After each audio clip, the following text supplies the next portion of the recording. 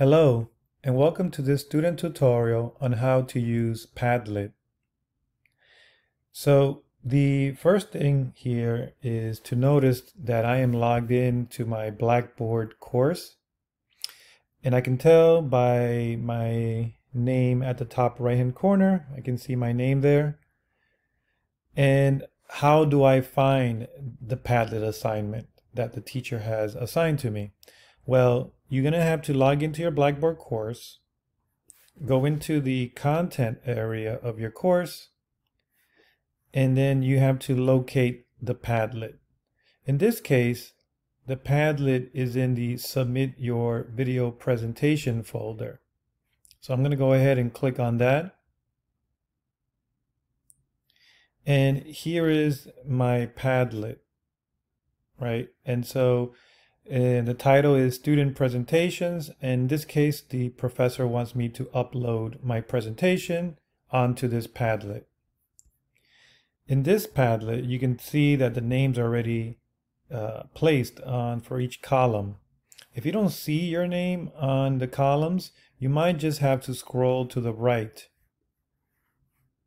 And that's how you can see there are more names on this Padlet. Now, right under your name, there is a plus icon. So if you go ahead and click on that plus icon, now I can add a title.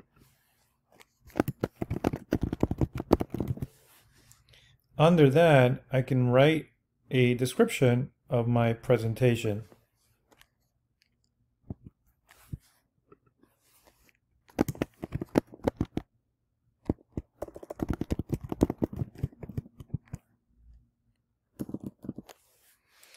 Right under that, I have several icons. The first one is an arrow pointing up. This icon allows me to upload a file to this Padlet. It could be an image, it could be a Word doc, a PDF, any file type. The second one is to add a link. So if you have a link to a video or a link to an article, you can click on this link and the article will be added to your post.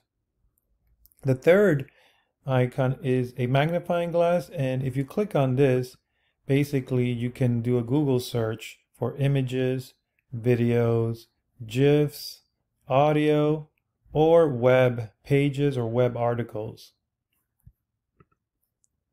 The fourth icon is of a little camera, and this will allow you to take a selfie of yourself and add it to the post. The last icon are the three dots. And so basically it's the same that we just mentioned, but there are a few more features or options added here. You can create a video of yourself. You can record an audio recording or a voice response. You can record a screen capture. You can also draw on a whiteboard. You can also place a location of where you are. And the last one is you can add a Padlet to this post. So for example, if I click here and I go to made, which are the Padlets that I've made, this will list all the Padlets that I've created. And if I click on one, now I can add my Padlet onto this Padlet. So if you have any questions regarding Padlet, you can reach out to me at Jose_Diaz1@fitnyc.edu. Good luck.